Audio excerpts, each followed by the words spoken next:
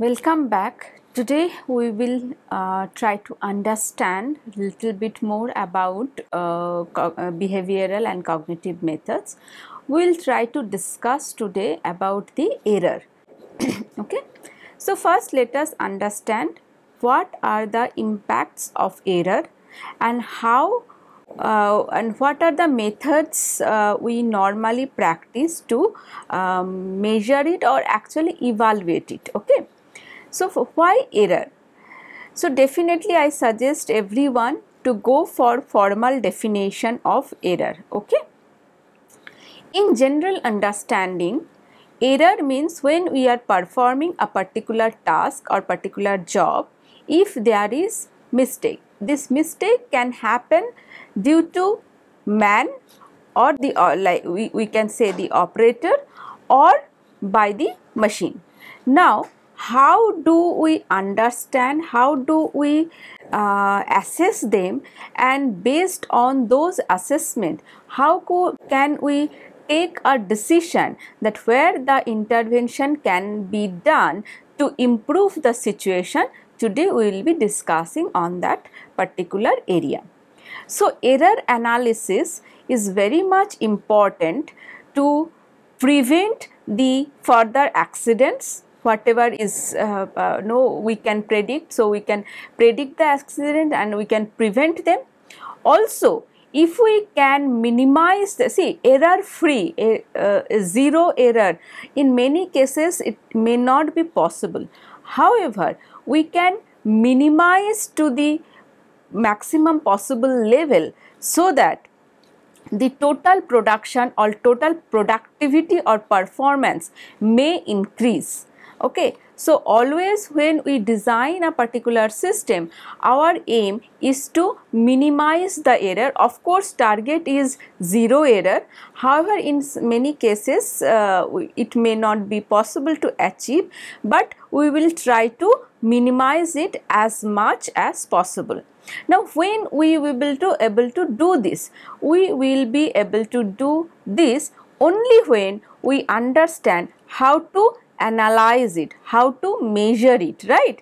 So today we will be discussing two very much useful method through which we actually analyze the error. Okay. So mainly it will discuss about the human error. Okay. So prediction of human error in a particular system. So we are actually trying to predict it. So it's not that whatever after the accidents happen or after the hazard happen, then we are actually considering. No.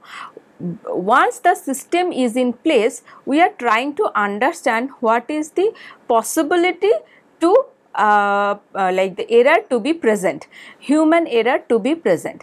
So we will be analyzing that.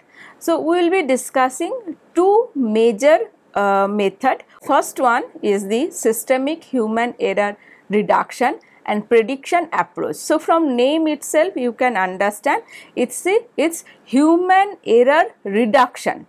Okay. So whatever human errors are, we are trying to reduce it and actually we are trying to predict it. Okay. So human, systemic, and of course it's a systemic method. So systemic human error reduction and prediction approach, we call it in short form SHERPA. Another is task analysis for error identification, task analysis for error identification, TAFE. Okay. So SHERPA and TAFE. Today we will discuss SHERPA and in the next class we will be discuss the TAFE. So let's start with SHERPA. SHERPA means systemic human error reduction and prediction approach. Okay. So let us understand who is the inventor of this particular method or tool and how do we use it. So it's a particular technique to provide guideline. Okay. So it gives us a guideline for human error reduction and quantification in a wide range of human machine system. So whenever we have a system, where human and machine is interacting in a broad way, interacting in a bigger way. In that case, we are trying to understand the human error reduction, and we are trying to quantify. Okay, we are trying to quantify what is the kind of human errors are. So if we can do this, probably this will help us to design further how we can reduce and how we can improve the situation. Okay, so it's not very old tool, it's very recent tool, 2009, so you can understand it's not 2 decades at all. Okay, so 2 decades old tool. So SHERPA is utilized as a basic current cognitive models of human performance. Of course, as I mentioned, it's to identify the human error. Okay, we are not right now in this tool talking about the machine error, we are talking about only human error. So it is associated with your human performance. Okay, so we need to understand, we need to really go through the detailed definition of error. We need to understand the detailed definition of performance, activity, productivity, compatibility, comfortability, all these definitions. So as these definitions are not scope of this particular course, I am not going to go for each definition, but I suggest everyone to go for all these definitions. If you have any query, we can discuss it in our question answer session. So this technique developed in 1986 by D.E. Embre as human prediction technique. So it also analyzes the task and identifies the potential solution.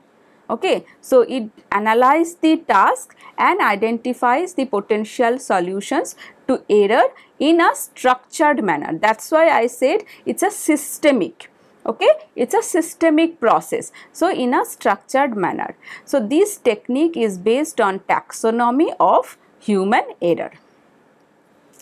So let us discuss more about it.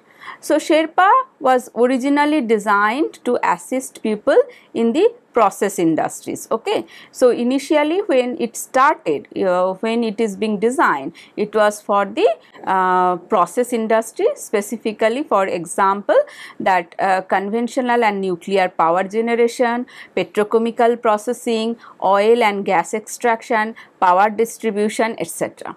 However, similar industries can also use this particular process, and nowadays based on the research objective, we use this SHERPA method to understand more about human error or to quantify the human error in different other industries as well. It's not only limited to these industries. Okay, it's not only limited to these industries. Initially it was developed for these industry.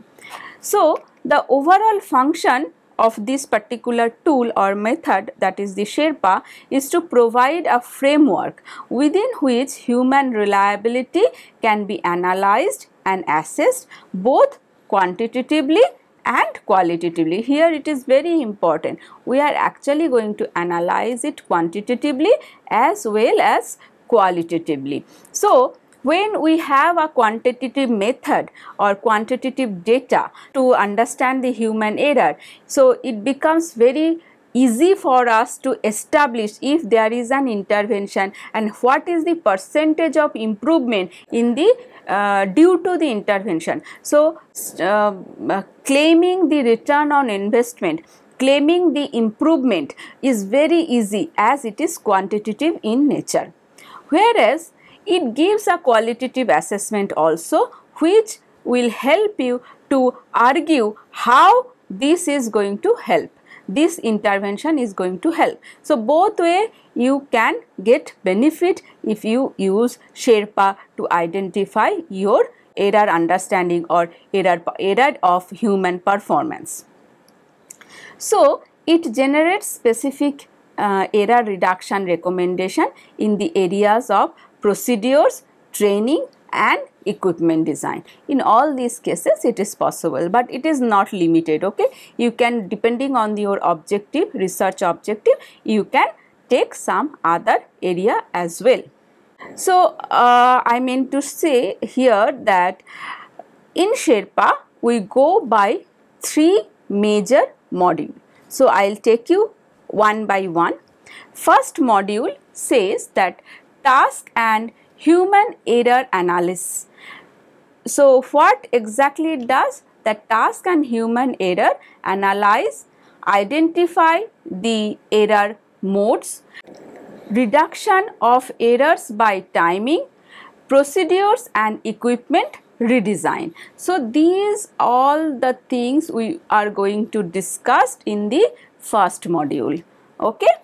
In the second module, what we are trying to do is quantify the probability of occurrence. Okay. So we are trying to quantify the probability of occurrence of what? Of the errors identified earlier. Okay. So we are trying to take a case, we are trying to take an example and try to identify the probability of occurrence in the error identification. Okay.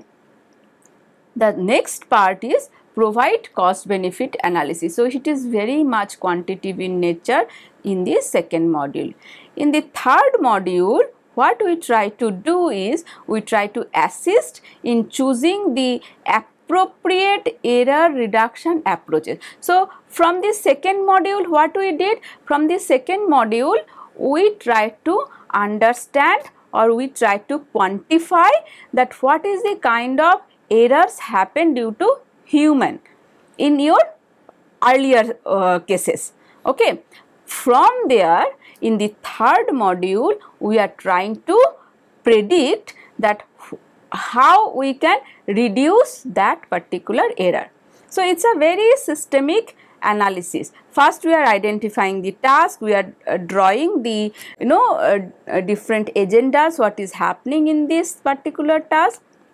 Then we are trying to quantify that where the problems can happen, already happen in a particular case, similar case, and from them, from that data we are trying to understand if we do this, what is the kind of reduction, if we do that, what is the kind of reduction. So we get lot of comparison. So this way, in specific 3 module, in a specific 3 phase, okay, we try to understand the errors performed by the human and how we can reduce it.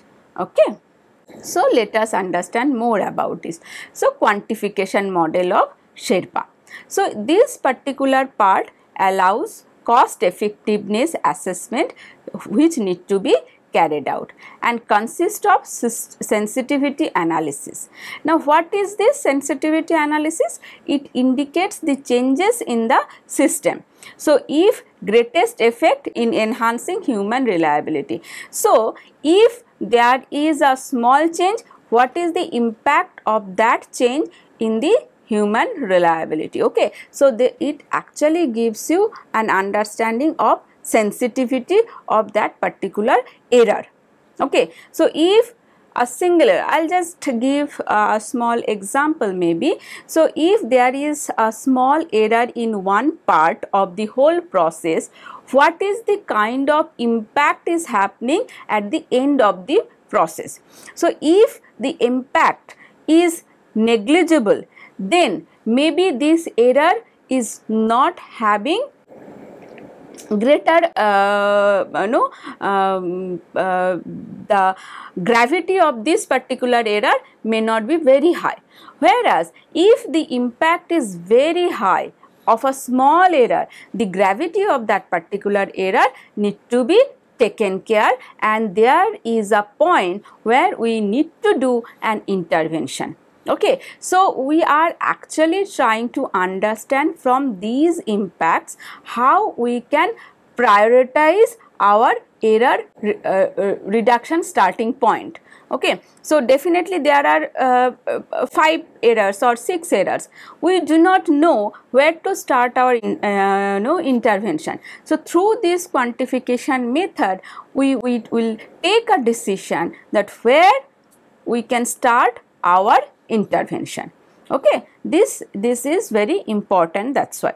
So this is a kind of overview. So we select the safety criteria of a particular task. For every task we definitely follow some specific safety criteria, so critical events or critical task.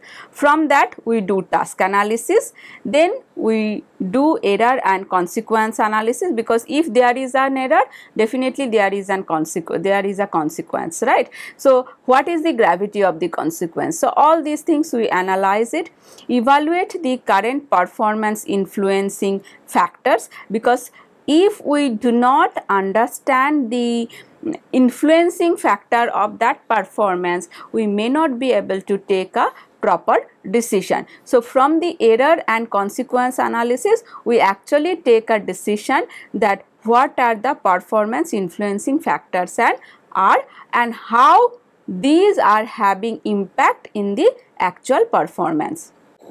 Okay, so once we do that, what we try to understand to improve the efficiency of all these factors to minimize the error probability. And if we do that, then based on the whole model, we try to develop the training or IFU content based on the task and risk available in that particular situation. So this is the overall journey of SHERPA, and we try to complete these all component in this when we perform SHERPA. So let us proceed towards the workflow that we do.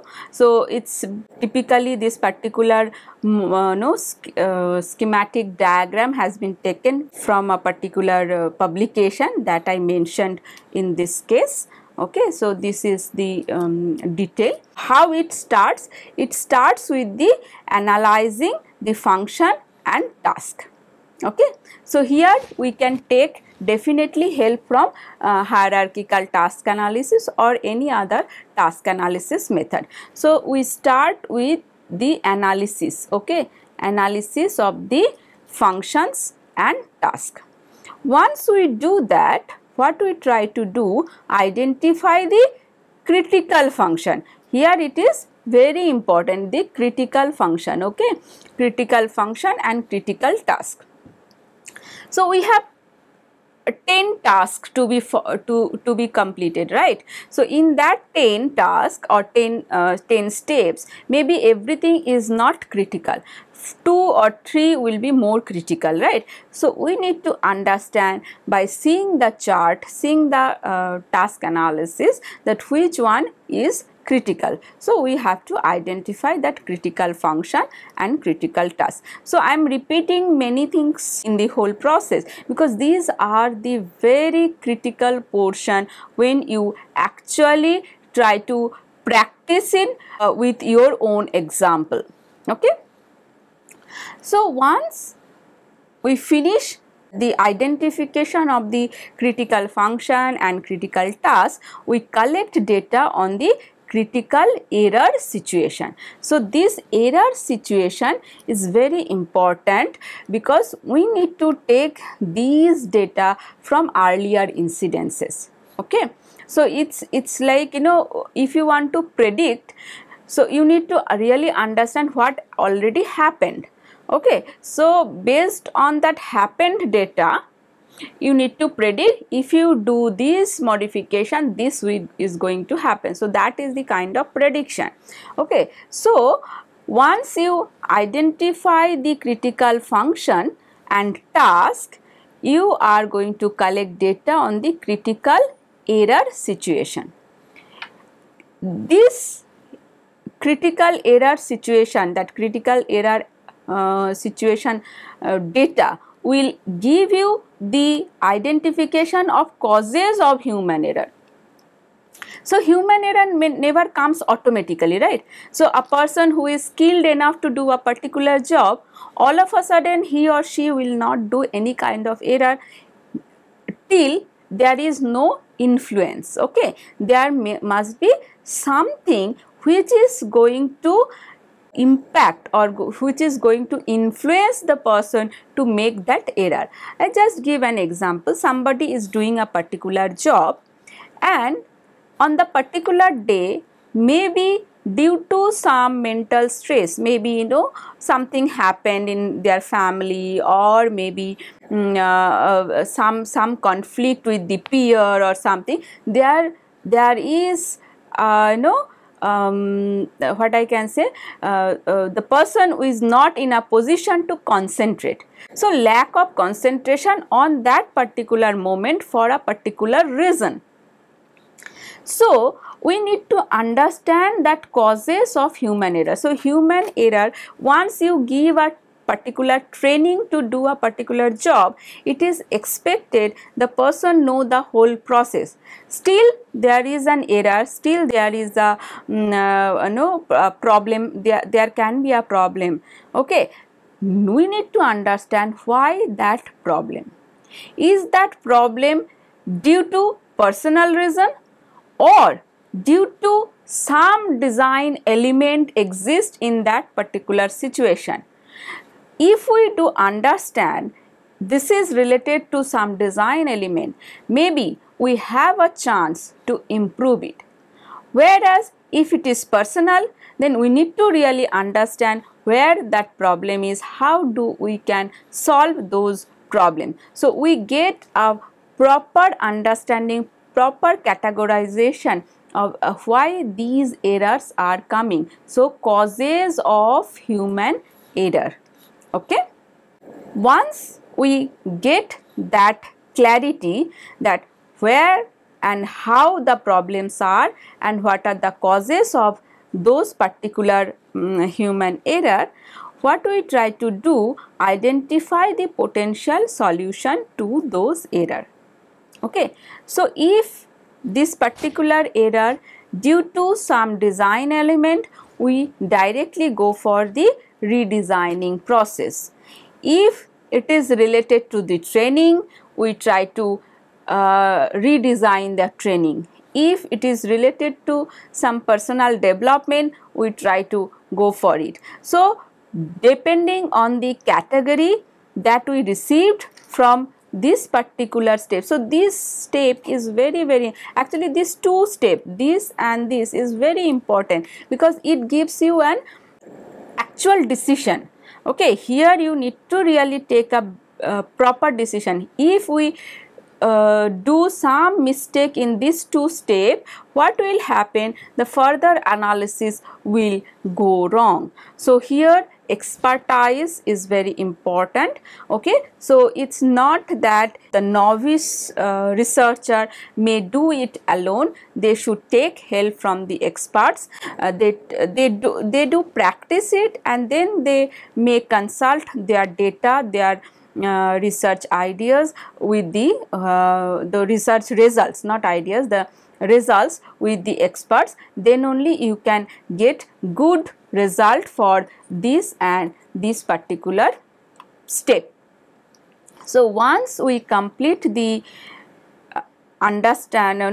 we complete the step where we are analyzing the causes of human error, we actually try to seek for what? Seek for solution. Okay, so we know there are three problems, three causes of that particular error. Now we try to understand what are the possible way to give the solution. So here now your actually novelty will come of your research. Okay, so you try to identify those potential solution to those error.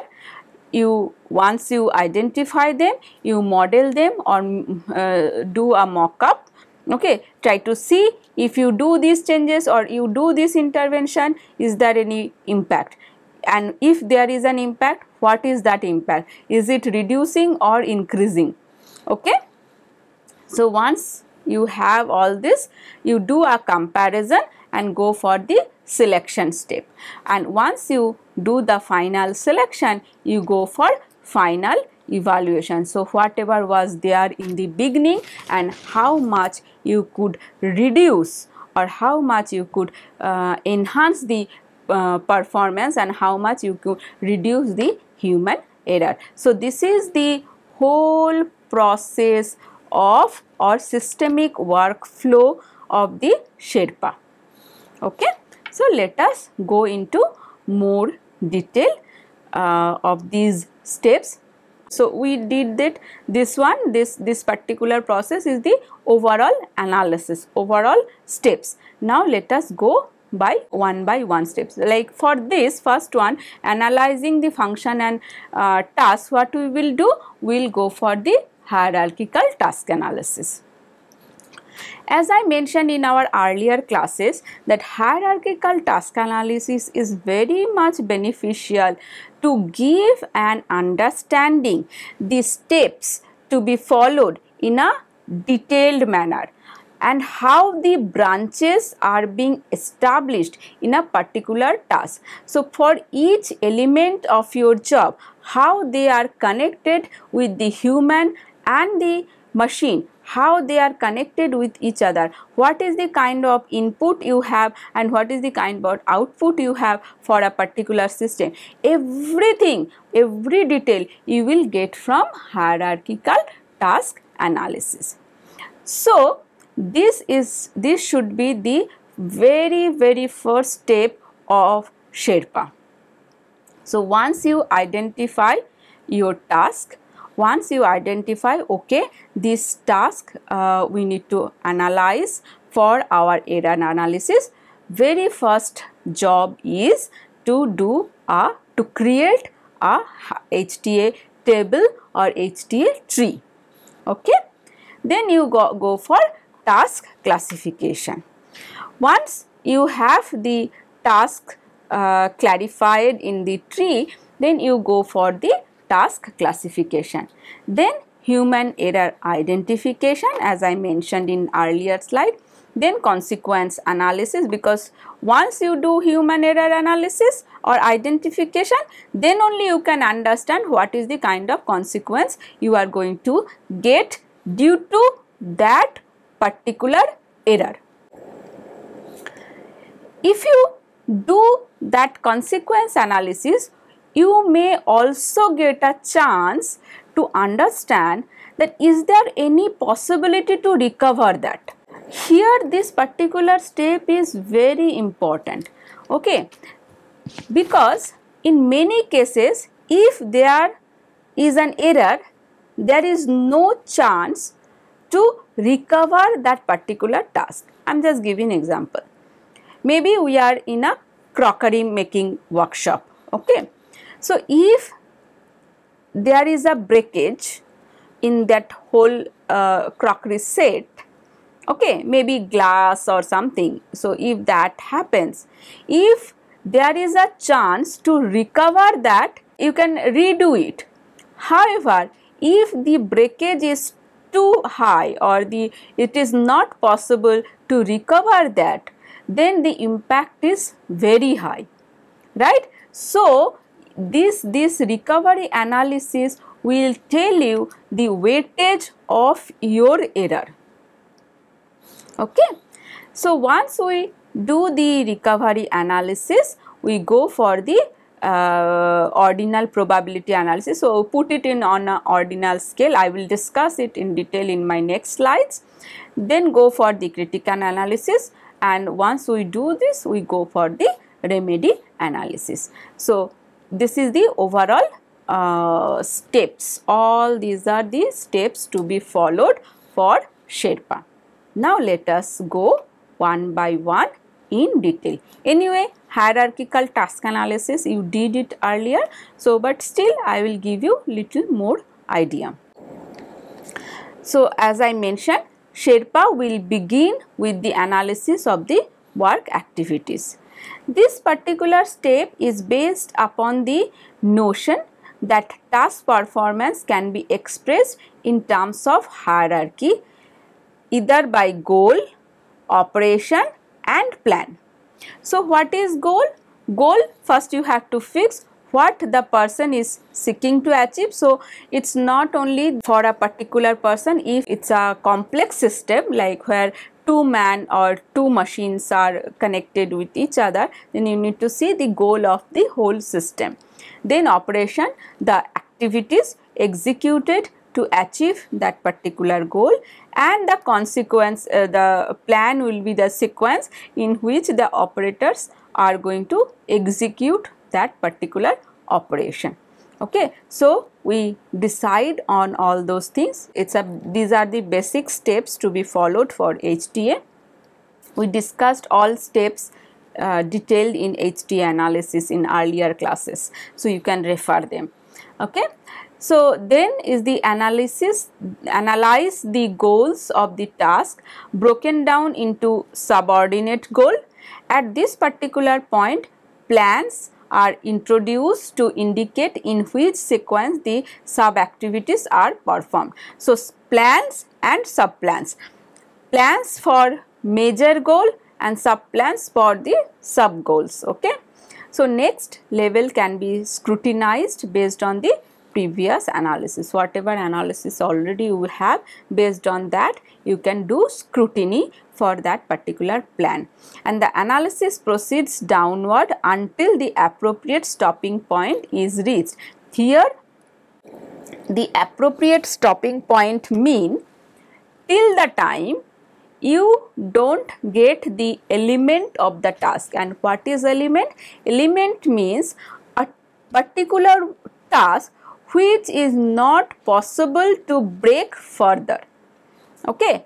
Okay. So for a particular task or particular job, you keep on breaking them, you keep on branching them till you get a smallest element which is not possible to break further in technically.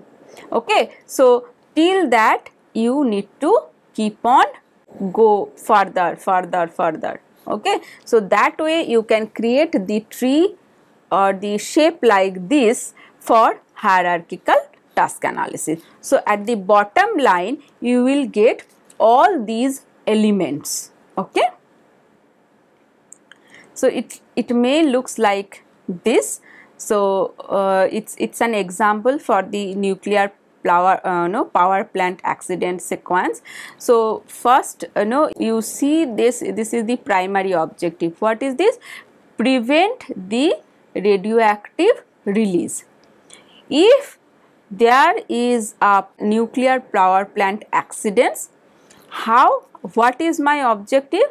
Objective is to prevent the radioactive release, because if there is a release in the radioactive elements, there will be a disaster, right? So our primary objective is to prevent that.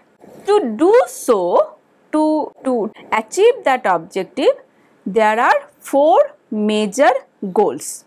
First goal is maintain the clad integrity, because if all these clads are integrated properly, there will be less chance to release those radioactive elements. Okay.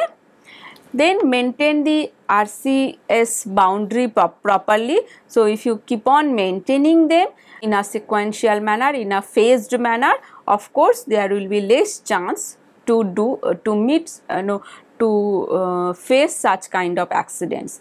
Then maintain the contaminant boundary, because if the boundaries are maintained properly, there will be no contamination. So the radioactive products will not come out, because the boundary will prevent those products to come out in the other area. Okay. And the last one is the maintain the RAD waste, radioactive that elements waste in the confinement zone. So these are the major goal.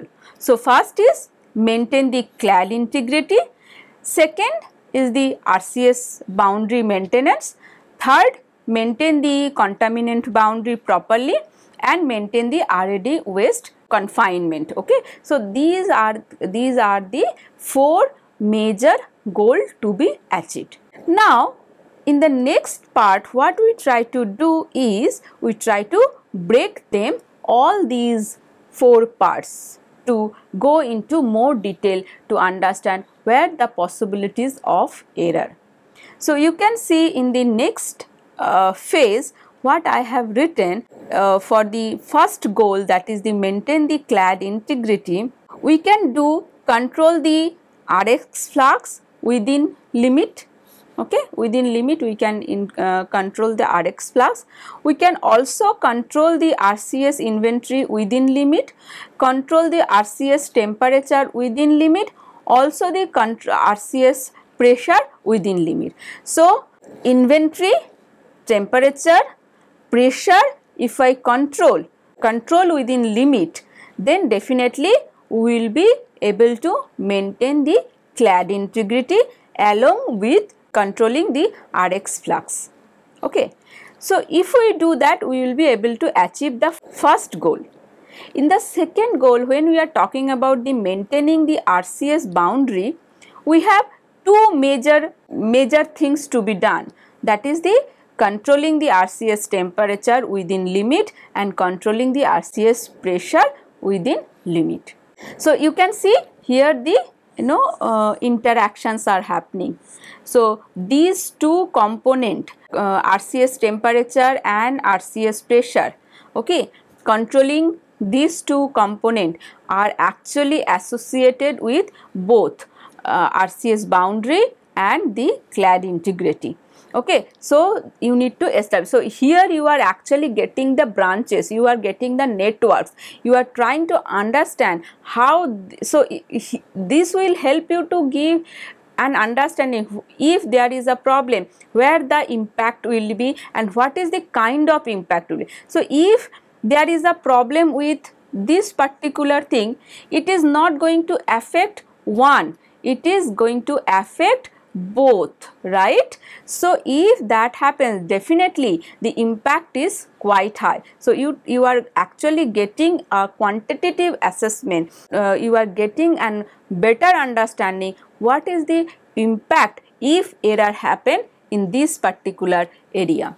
Okay, similarly for this case where you are talking about the maintain the contaminant boundary, you are getting to control the CNTMT pressure within limit and explosive within limit. So pressure and CNTMT explosive within limit. If you do so, then you can maintain the contaminant boundary. And for the RAD waste confinement, what you have to do, you have to that atom RADs within limit you have to control. So here is the single impact. If this goes wrong, it will impact only here. If this goes wrong, it will impact only here. However, if this or this goes wrong, it will impact here and here. Okay, so you can really understand that what is the degree of importance of all these sub goals are. Okay, and this you can only get when you do the hierarchical task analysis. This is just an example. You can have your own data, you can really create these networks and you can find the interactions between each goals and sub goals.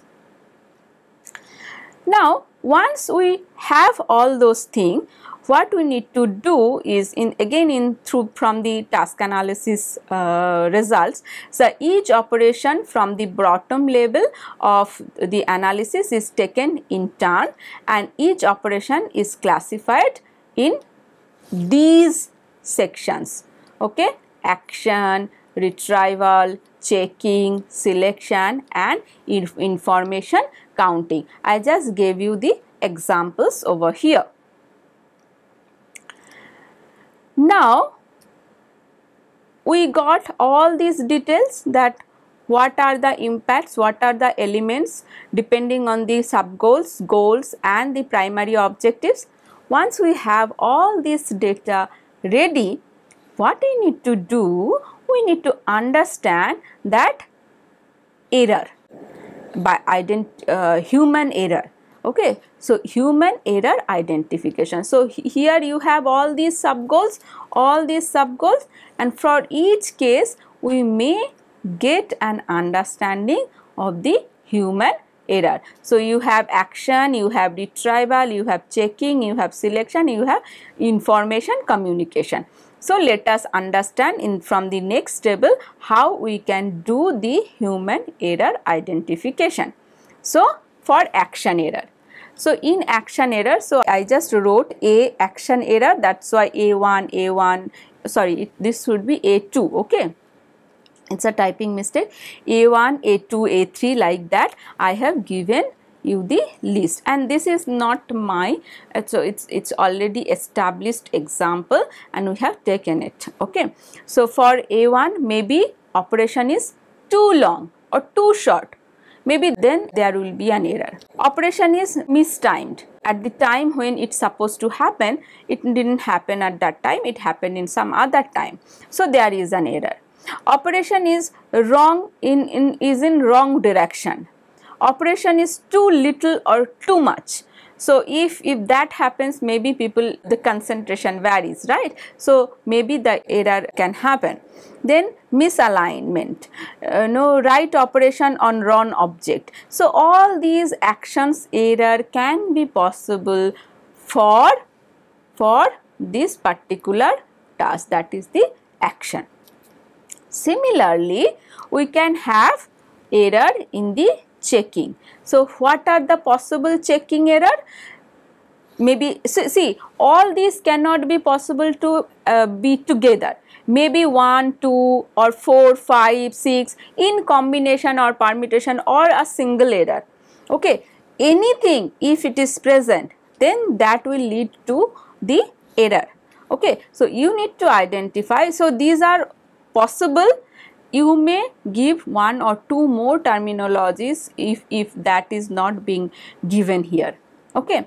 For checking errors, maybe the checking is omitted or checking is incomplete, or you are looking for right check but the object what to be checked is wrong, or no checking is done, however it was done in a wrong timing.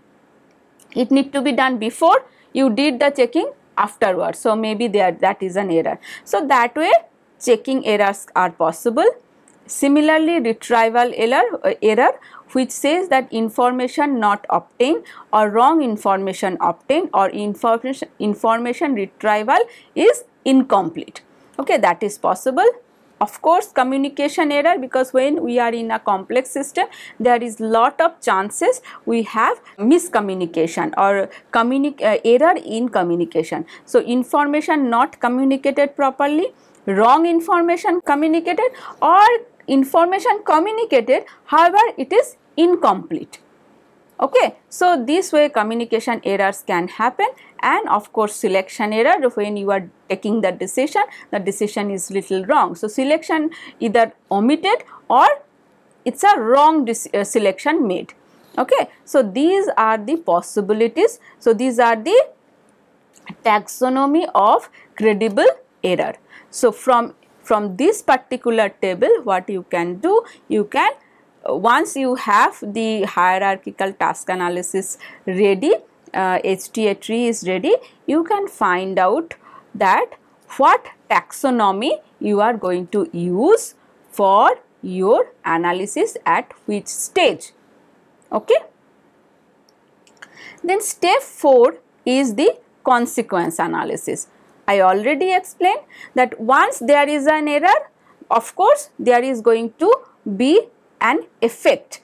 Okay, so that particular effect will give you an understanding how big the problem is. So in this particular step, the consequences of each error on a system need to be considered and has a kind of implication for that criticality of that error. So you are going to get a degree. Okay, you are going to get a gravitational understanding that how big the problem is if I make this error. Now this particular step, as I mentioned earlier also, some cases it will be there, some cases it will not be there. If there is a possibility to recover, this particular step is present. However, if there is no possibility to recover this particular step, in that particular stage it will be written as none. Okay. Then you need to do the ordinal probability analysis, low, medium and high. So, low means if the error has never been known to occur, so that is the known probability. So, of course, these all information are from the tacit knowledge, experts knowledge, stakeholders knowledge. Okay. Medium probability if the error has occurred on previous occasion, however the probability is kind of not very frequent, and high if the error occurs very frequently. Now this comes the critical analysis. If the error would lead to a serious incident, okay, if the incident is very serious, then it is labeled as critical.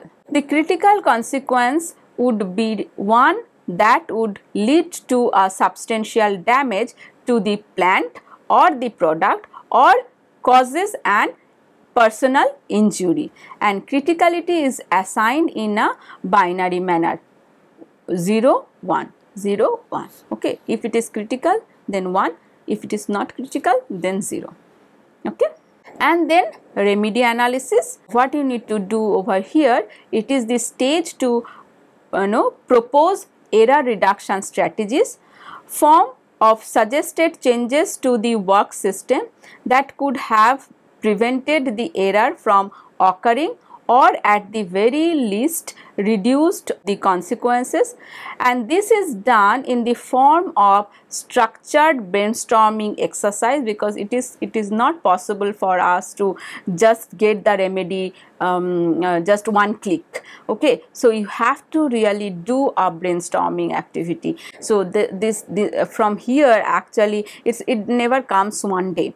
Okay, you have to keep on scrutinizing your earlier results, and from there only you can have the data, you can have an understanding what are the possible way to give you the remedy. So it can be equipment, it can be training, it can be procedure, or it can be organizational, depending on the previous results that you are getting, that variety or type classification of the errors. You need to think of equipment redesigning, you need to think of if there is a possibility to do the changes in the training, you need to think the various provisions of new or redesign of the old procedure, or any organizational policy or cultural changes is required to minimize that error. Okay, so this is very critical, and it's very much required with expert decisions are very much important. So here is your actual contribution towards the result. Okay, from this particular portion only you will be able to understand that where is your where is the novelty of your research or novelty of your task. Okay. Some of these remedies may be very costly to implement because you must have done it in different way. It needed to be judged with regard to the consequences, criticality and probability of the error. Each recommendation is analyzed with respect to these criteria. What? Incident prevention efficacy. So first you need to understand, is it effective to reduce the incident? So the degree to which the recommendation, if implemented, would prevent the incident from occurring. Cost effectiveness, the ratio of the cost implementing the recommendation to the cost of the incident multiplied by the expected incident frequency. User acceptance, this is also very important, users acceptance. Okay, that you must have given a brilliant idea, however if the users are not accepting it, your analysis, your intervention doesn't make any change in the whole system. So it need to be accepted by the user. So the degree to which the workers or organization are likely to accept the implementation of recommendation, this is a major challenge. This is also challenging because if it is very much costly, definitely you will not be able to manage or convince your partner to implement it. However, this is more challenging if the end users are not going to accept it, then the whole process will fail. And the practicability, because if the application is not practically possible, you will not be able to implement it. So all these prevention efficacy, cost effectiveness, user acceptance and practicability need to be checked when you are actually designing the remedy. So let us discuss about the advantages and disadvantages. So there are several advantages. So it's a structured and comprehensive procedure and yet maintain the usability. It uses the taxonomy prompt analysis for potential error, because if you have established taxonomy, it becomes very easy for us to pick it up.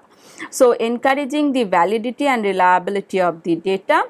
Such substantial time economy compared to with any other observational study, and error reduction strategies offered as part of the analyst in addition to the predictor analyst. However, there are lot of disadvantages. So it can be tedious, as you understood, from the starting to end. It takes so much of time and scrutiny. Okay, you have to be very rigorously involved in the whole process. So it's a very tedious and time consuming, and when it is a complex job. Okay, if it is simple, then also still you can manage, but if it is a complex task, it is very much time consuming. Extra work is involved if HTA is already not available. So you have to first get the HTA and then do the thing. And does not model any cognitive components of error mechanism, that is not possible, and some predictor errors and remedies are unlikely or lack credibility, thus posing a false economy. It is possible, and current taxonomy lacks generalization. Okay, so maybe we can think of a research area where we can do more generalized taxonomy. So these are the disadvantages. Training timing, yes, initial training timing is kind of 3 hours. Of course, it is not fixed for everyone. You may take some more time, or someone if already knowledgeable, they can pick it up very quickly. And it estimate is doubted if the HTA calculation is not included. Pen and paper are sufficient for this thing, and computerized spreadsheet, Excel may help you to create all these table in the computer. And some cases we have some specific softwares. However, I am not very much aware about them. I never used it personally, but I know there are some such softwares are available where basic data, if you provide, it will give you the analysis. Okay, so these are the things we wanted to discuss for SHERPA. Okay, and this is the whole structure. I will pause here for a minute to understand this structure. This is the whole structure. Whatever I discussed in my earlier all slides, I just tried to jot it down in together so that you get a very clear understanding how the SHERPA looks like, and how you are going to start and how you are going to end over here. Okay, so let me pause for a minute. Maybe you can take a look of this whole structure. Of course, here I suggest everyone to take a task and perform it, put it in this particular fashion, and try to see how you can complete it. Okay, so hope you understood this particular structure clearly, and next class I will take you to the TAFE. Okay, so for now, thanks. and I suggest everyone to practice this one. Without practice, without doing it yourself, you will not be able to get the data correctly. Thank you.